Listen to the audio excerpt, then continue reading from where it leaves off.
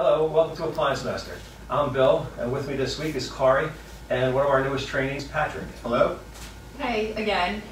So we just wanted to bring Patrick in today to, introduce him to our viewers and, talk about some of the things that made him so successful as an appliance repair technician with our company.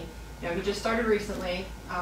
Patrick, he started in September, but what's remarkable about Patrick is that he's really 3 months full-time, and he's doing exceptionally well. And why he's doing exceptionally well is because he brings energy, he brings attitude to a team player.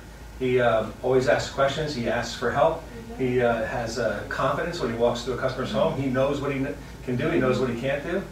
And he sell the job. Yep. He tells the people what it is, this is what it is, and he's doing extremely well.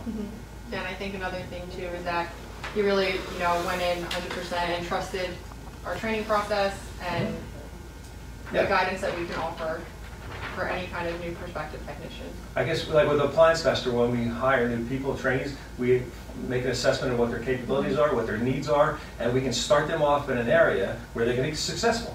And then they start in that area, and then now you have the entire rest of your career to grow. You can go in different directions, learn different equipment.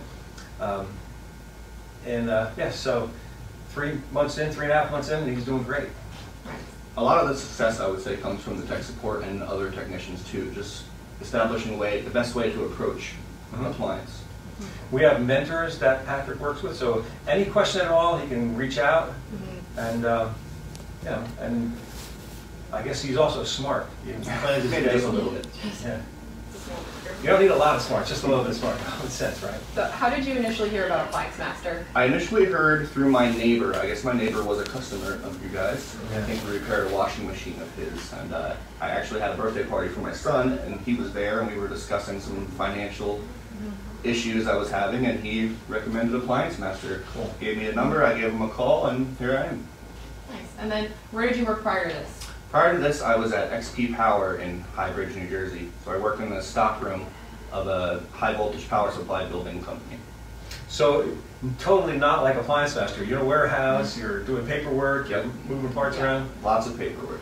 But that's always one of the things that we try to, drill into people. You don't necessarily need to have any prior experience to joining our company because, we offer training and it's a... You reminded me, one of my other favorite trainees worked in retail.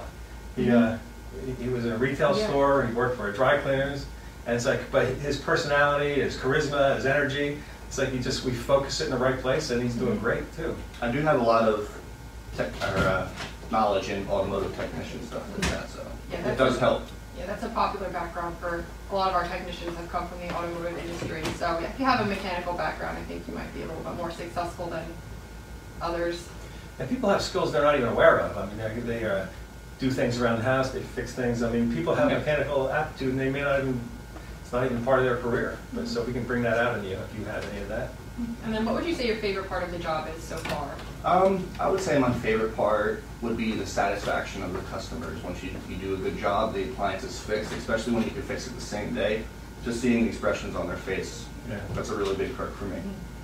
And I know a lot of people like to work, you work independently, I don't know what it was like in the warehouse, but I used to work in a warehouse, and man, there was a manager over your shoulder. Oh yeah. And one thing, this pencil isn't sharp enough, or boom, it's they are on you, and it's in this job you have a lot of freedom. Yeah, you have a lot of freedom. That is a big plus.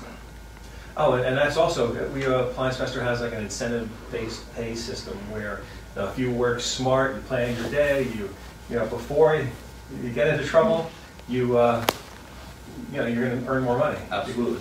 Like you said, fixing it the first time. If you knew what you were going through the first time, you can bring an extra part out or an extra tool or something to prepare yourself for that and get the job done quickly. It benefits everybody. Yes. Did you initially think you were going to be this successful when you first started here? I think that I knew that I would be quite successful, maybe not this quickly, but I knew that I would be able to pick up on it pretty quickly, and yes. So yeah. See, that's that confidence showing through again. And we talk about continued education. Later this month, Patrick's going to Florida. There's a 5-day training school that we have set up for him that he's going to come back a changed personality. I think your head's going to hurt. It's going to be so much information, but it's going to be great. And it's going to give you more service opportunities, more ideas on how to make money. When you're in someone's house, you'll be able to fix more things, and which just helps everybody, the customer, you. And in fact, we're having a recruiting event later this month on the 29th, Wednesday at 2 p.m.